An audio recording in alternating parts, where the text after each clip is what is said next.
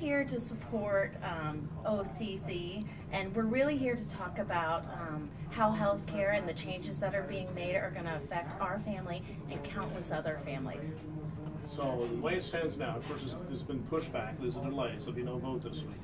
With the way it's laid out now, how would that, good news, bad news, or what? How does that, what's proposed, affect you guys? The new proposal, as it looks, it sounds glossy, but the true impacts will impact our family. It was working the way it was. We were able to get affordable health care for Winston, who has had over 20 surgeries and treatments. And now the way it's going to be left up to states, and it's going to be not pretty. We lost everything prior to the ACA. It enabled us to get everything back and get him the care he needs. Just do not take it away.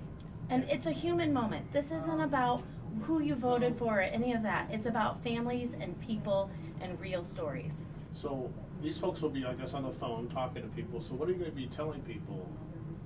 The whole point is to educate yourself. If you're watching this, don't go by what any news media tells you. Just educate yourself on how it will impact you. What do you want to say? If Michelle calls me next, hi.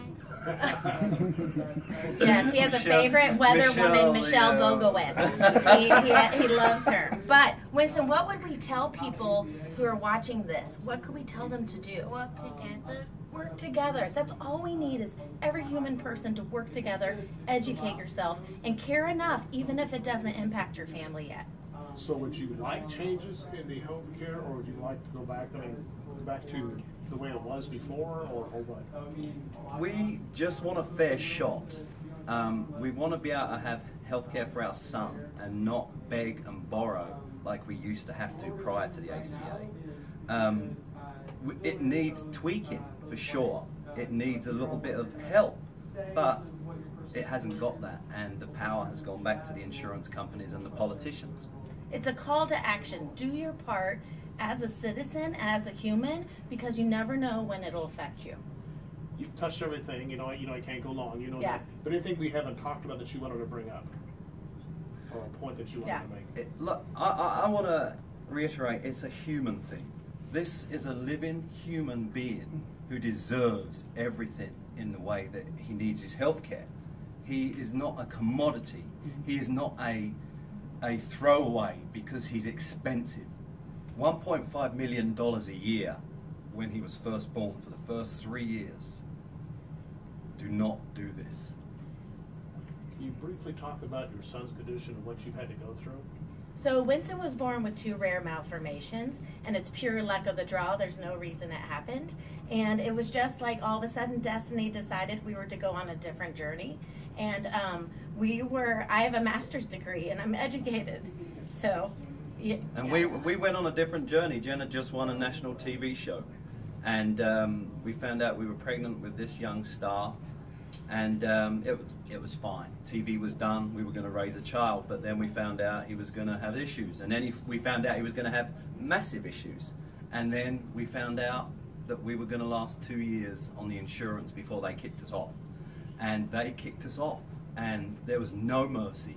And we lost everything. Our houses, our cars. Not houses, we only had one house.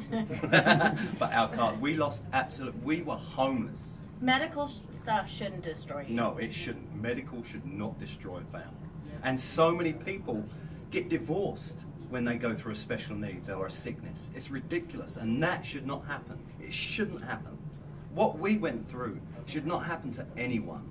It shouldn't happen to him. It should not happen to us. We don't go for pity party, but man, it was tough.